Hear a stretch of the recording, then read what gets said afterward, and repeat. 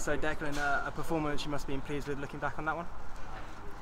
Well, I'm just delighted for everybody in the organisation to have stayed with it over the last couple of weeks, and the result was a very important result for us because in the context of the whole season, it just justifies our position in the Premiership next year, having come 10th, or we'll try and do that a bit better on Sunday against Bristol, which will be a whole new challenge.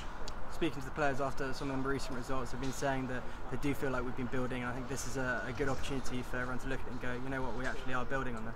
Yeah, absolutely. There was nothing that we did that surprised me really. Like the day we play well, we'll be even more potent again. So we just dug in there today. Really, it wasn't exactly champagne rugby at any stage, but the fact that we dug in when a few things went against us, we did get a fortuitous try just before half time, but we probably coughed up one or two as well then during the game, but we managed to stay the 80 minutes, and that's what we asked the boys to do.